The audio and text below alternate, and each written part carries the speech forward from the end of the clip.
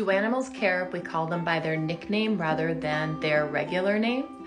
I'm going to give you the answer based on my 20 years of animal communication experience, but there's a problem with the answer that I'll tell you at the end.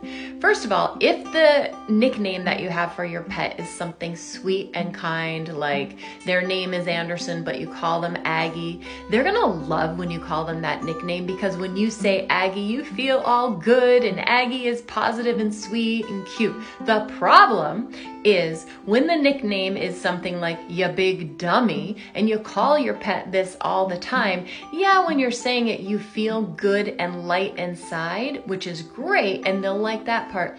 But there's negative connotations to ya big dummy, and it does hurt their feelings.